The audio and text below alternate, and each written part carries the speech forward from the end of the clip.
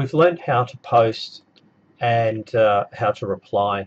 So now we're actually going to go a bit further and learn how to edit a post, how to put a tag on it, and how to delete our post. Now what I notice sometimes, a lot of students, when the first page opens, it comes up on latest posts. So if you actually want to talk in a group, you need to go to the group section, which is here. So we're going to go to the Chroma Hospitality.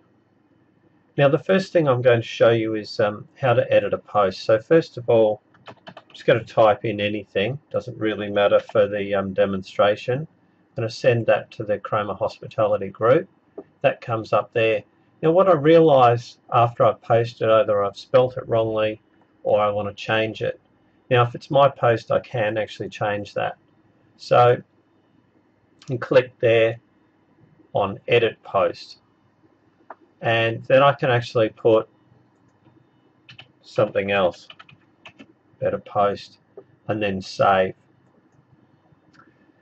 Now the next thing is I've decided, no, I don't like this post at all, so I'm actually going to delete, and click on the delete, click OK, and that's gone.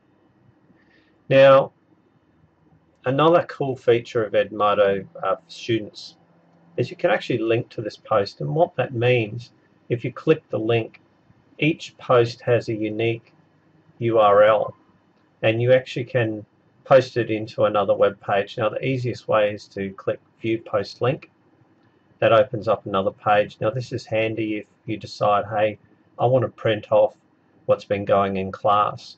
There are so many different posts flying back and forth, and you can lose that information very, very quickly. So the tagging function is really, really handy to actually keep a track of all of the different assignments. Now remember, we actually have learned how to filter our post, but this is another way of tagging just for you.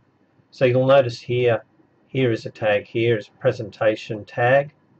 So what I'm going to do is show you how to tag. Here's another presentation. Now this is the tag feature here. Click that, and I've already got one tag that I've already written, so I'll put, that's tag presentation. Now let's say this post here, I'm going to do another tag.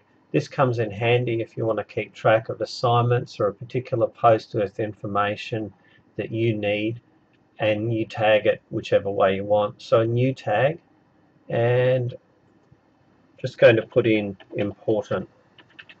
Now you ask, so what? How is that going to help me? Before I get there, if you don't want to tag it anymore, you can click that X, and that will actually delete it. So again, I'm going to re-tag it with important. Now up at the top you'll find a drop-down box called My Tags. Now the first one, I can click on presentations. What it will do, no matter how long the data stream is actually bring in all of my presentations all at once. Remember, if you want to go back to the main page, you must close the tag first.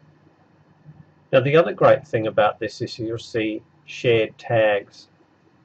Now I keep a assignment tag, I put those tags on, and that will also help you keep track of the different things. So I hope that's helpful. Thank you for listening.